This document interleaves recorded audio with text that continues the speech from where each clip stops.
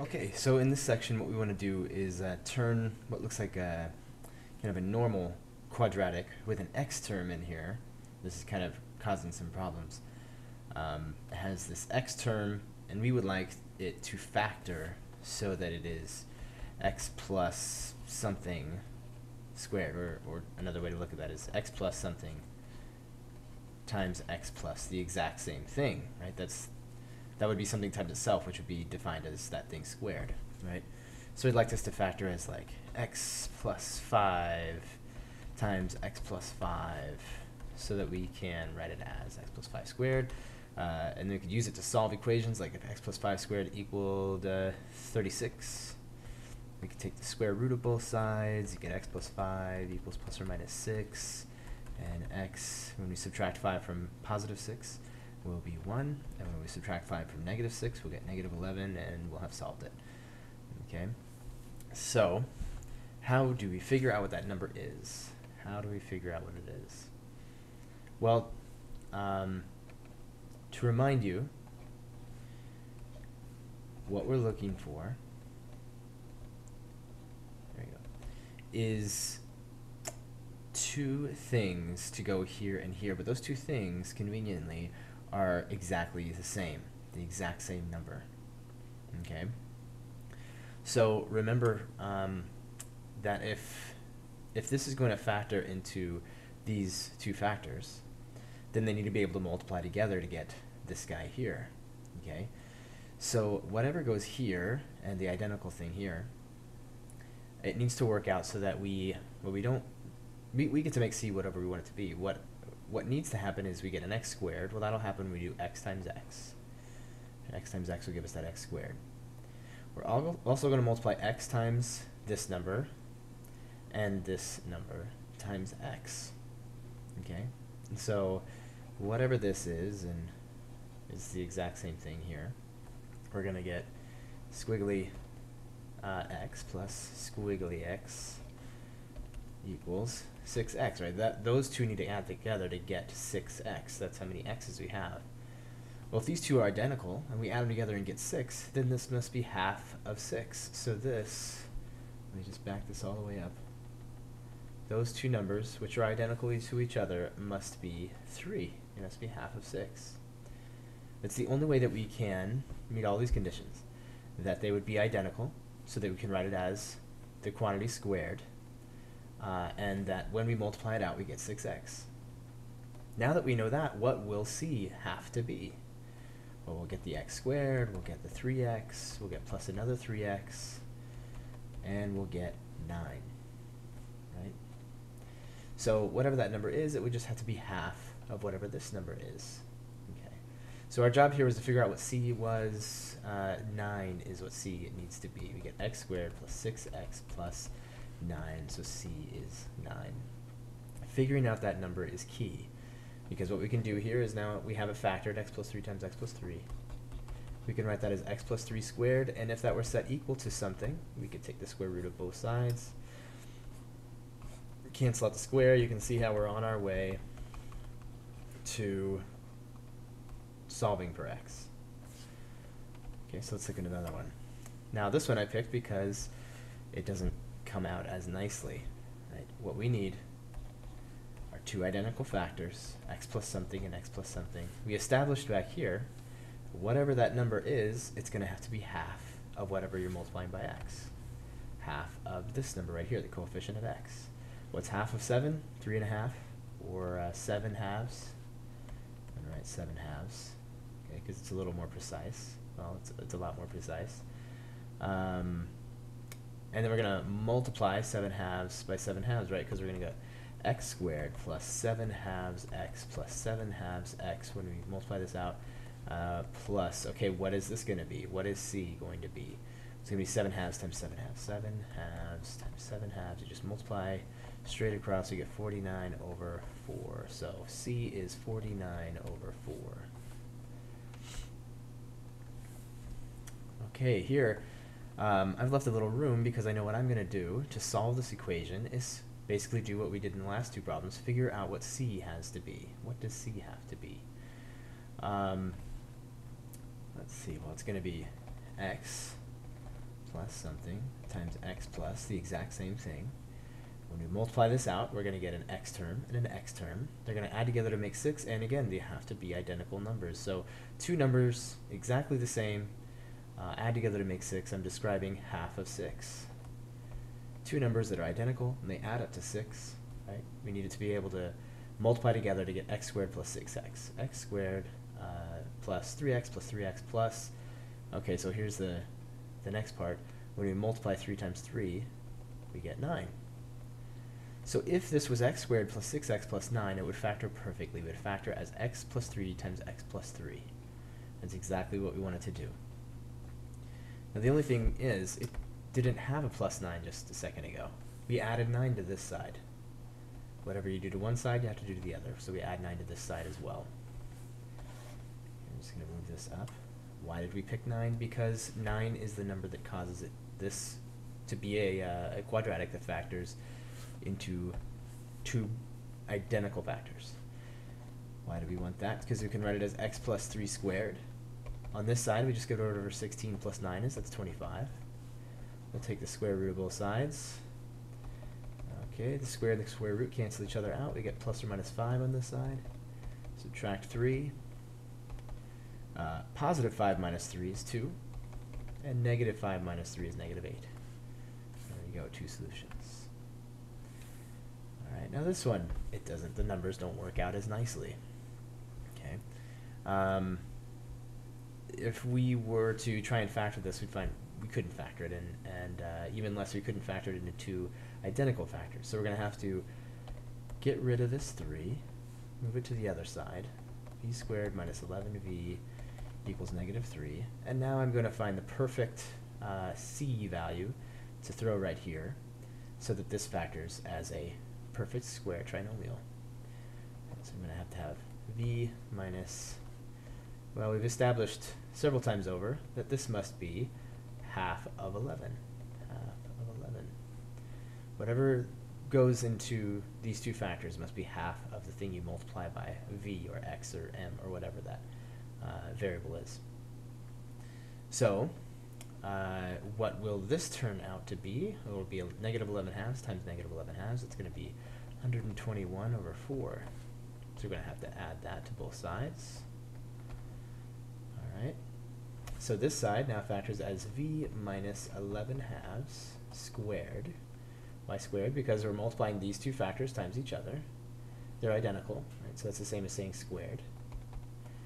Let's see, well, 3 is 12 fourths plus 121 fourths is going to be 108 fourths. Let's just make sure of that. 109. No, yeah, 109 fourths. That doesn't look good.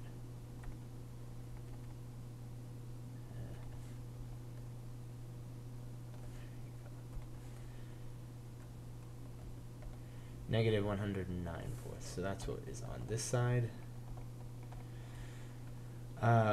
Take the square root of both sides. I don't know why I have a negative 109 fourths. Silly.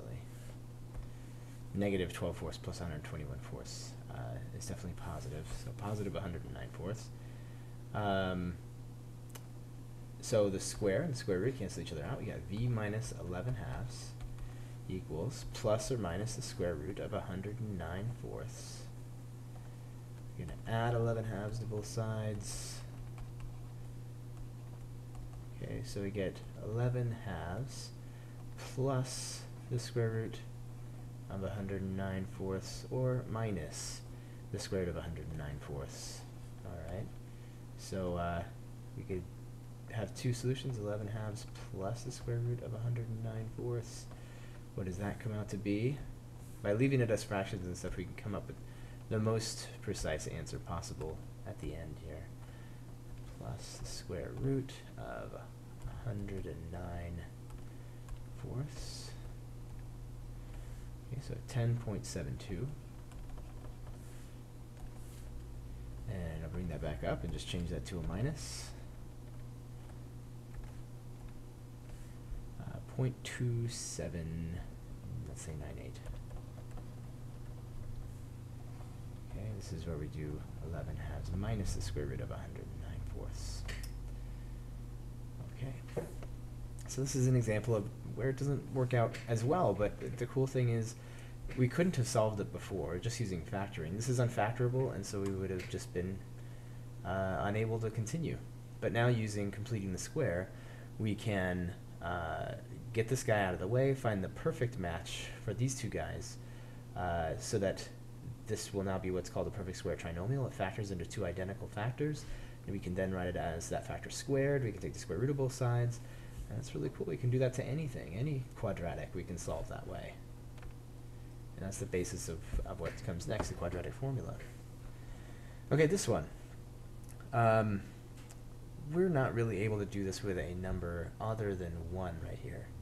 So let's divide everything by that number there so that it cancels out to give us a 1. So we'll divide everything by 3 on both sides. So we'll divide this by 3, divide this by 3, divide this by 3, and on the side 0 divided by 3 is 0.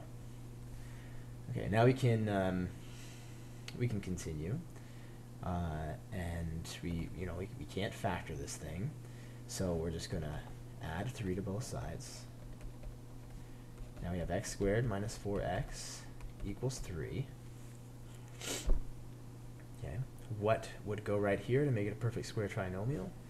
Well, that would be, let's see, the two identical factors we need are going to have to be, these numbers right here are going to have to be half of 4, so that'd be 2 and 2, and when we multiply -2 times -2, we get 4. And we just added 4 to the left side, so we need to add 4 to the right side as well. So now we can write it as x minus 2 squared equals 7. Right, we'll take the square root of both sides. So x minus 2 equals plus or minus the square root of 7.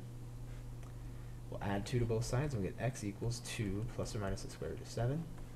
If we want to get the decimals,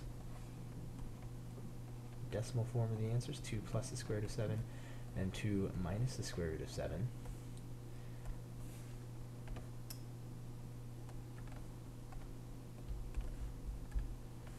(4.65). And we'll bring that back up, change it to minus, and I get negative 0.65. Okay, so it's pretty cool. Like I said before, we take something that was unsolvable before. We had no way to get x by itself. We turn it into a perfect square trinomial, and we get decimals, but we do get solutions. There's solutions where we couldn't have gotten solutions before. All right. So this one was kind of nice because everything was divisible by 3, and so I'm going to look at an example where that's not true. We're going to have to divide everything by 5. We want this to be a 1, so we'll divide everything by 5 on both sides. We get w squared minus 4w minus 17 over 5, whatever that is. Okay. So we'll add 17 over 5 to both sides. And now we have w squared minus 4w equals 17 over 5. Right. What will this number have to be? Well, we know this is going to have to factor as w minus 2 times w minus 2. Why? Because 2, or negative 2, is half of negative 4. When we multiply this out, we're going to get w squared minus 2w minus 2w. Right? They have to be identical because we want to write it as w minus 2 squared. So that's the only way to get two identical factors that when you multiply it out, add up to a negative 4w in the middle. When we multiply it all the way out, we're going to have a plus 4, so we're going to plus 4 here on both sides. Let's see, 17 fifths plus 20 fifths. That's how many fifths 4 is equal to. So we get 37 fifths. So let's see, you got w minus 2 squared equals 37 fifths.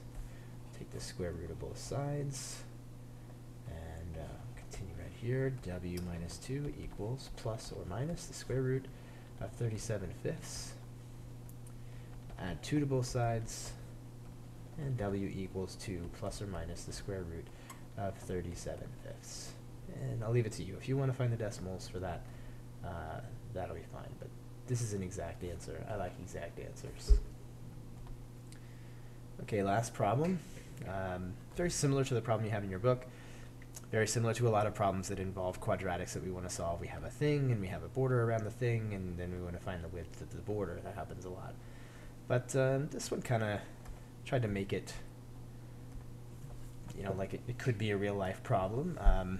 This is something my wife wants to do. She wants to make it, like the deck, a little fancier. But if we make it a rectangle, it's an easier problem to solve. So what we have here is a deck that's 12 by 8. And then a border of white rocks. Okay, so yeah, so it says that. So she wants to build this deck, and she wants to put a border of white rocks around it. It's kind of hard to say fast. So the thing is, if we know how much rock we can get, enough to cover 81 square feet, how wide would we make the border so that it is uniform all the way around? And that way we can, mark it off and build a little barrier so the rocks don't get out before we ever bring the rocks in and pour them around the deck. If we ever do build this deck, I will figure out how wide the border will have to be. Of course, it'll probably involve a little calculus, maybe, because, well, it won't be a rectangular deck. But if it's rectangular, it becomes a very simple problem to answer. So, how do we get to this? Well, we need to involve an equation with x in it that we can solve. It turns out a quadratic is an equation that we can write and solve. Okay. We have information about the area. We know how much area the rock can cover. We also, if we take 12 times 8, can figure out how much area the deck already takes up. And then we can know the total area that everything will be, right? So if we take 12 times 8 and we add on the 81, we're going to get, I'll make you sit here while I try and do my mental math very slowly. It's 96 plus the 81. So the whole thing, the deck and the rock, will be 177 square feet. Right, in the book they just gave you the equation, but I thought I'd show you why they came up with that equation. So that's the total square footage that this thing will take up. Okay, and now we could take the new rectangle and multiply its length and width together, and say that it has to come out to be 177 square feet. So 177 square feet is what we have to get when we take the length times the width of the new rectangle with the unknown border around it. Okay. Okay, what will be the length here?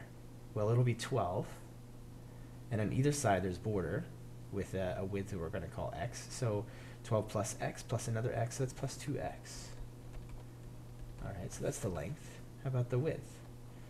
Well, that's going to be 8, and just one x. There's no border here. This is where the house is. Right? This is the top view of the house. So 8, and then another x, 8 plus x. So 177 equals, okay, so we're going to have to multiply this out, because what we want to do is what we've been doing, is find a way to complete the square. Okay, so we will multiply this out. We got 8 times 12. That was 96.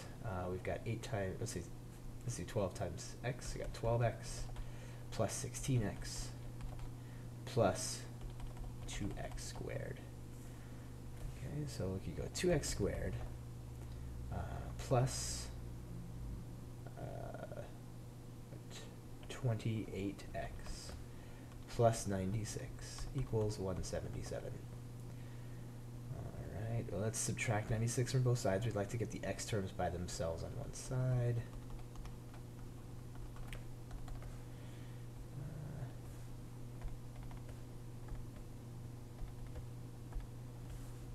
Okay, so 81.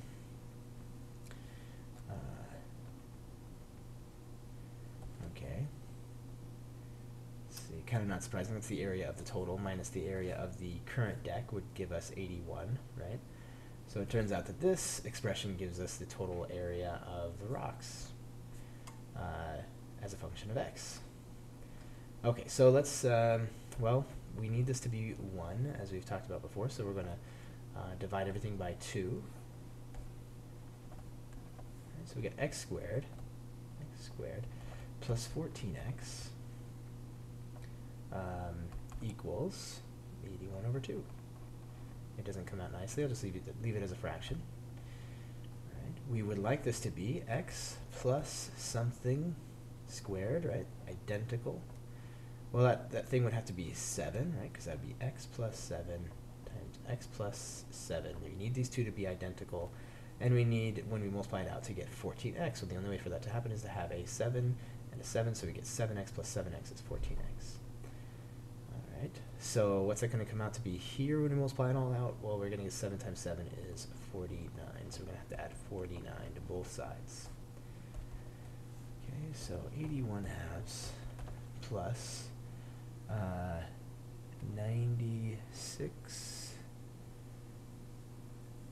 98. Yeah, of course, 98 over 2. So 9 and 179 over 2. Okay. Now we take the square root of both sides, and we have x plus 7 equals plus or minus the square root of 179 over 2. And subtract 7 on both sides, so we get negative 7 plus or minus the square root of 179 over 2. And since this is a real life problem, we want to actually get a feel for how big this is going to be. Okay, here we go. Negative 7. Let's do minus first. Minus the square root of 179 over 2.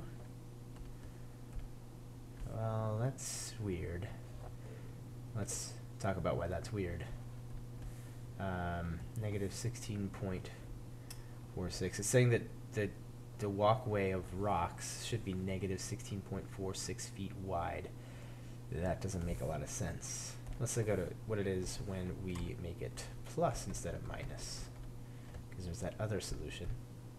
That makes more sense, about 2.5 feet. All right, 2.46. That makes a lot more sense. So if we were to do something like this, I would go out there and I would make the border 2.46 around the whole thing, and we'd pour in our cubic yard of rock at 3 inches deep all the way around. Right, that would give us 81 square feet. So there we go. And not exactly something that we're going to use, because if we did this, we would make it more curved like that. But kind of a fun thing to think about. And it's definitely applicable. You can transfer this knowledge over to the problem in the book. The book gives you the equation right off the bat. You just got to multiply it out, put like terms together, write it out like this, get the x terms together on one side, divide by whatever this number turns out to be, and complete the square. All right, well, thanks for watching. Let me know if I can do anything else for you.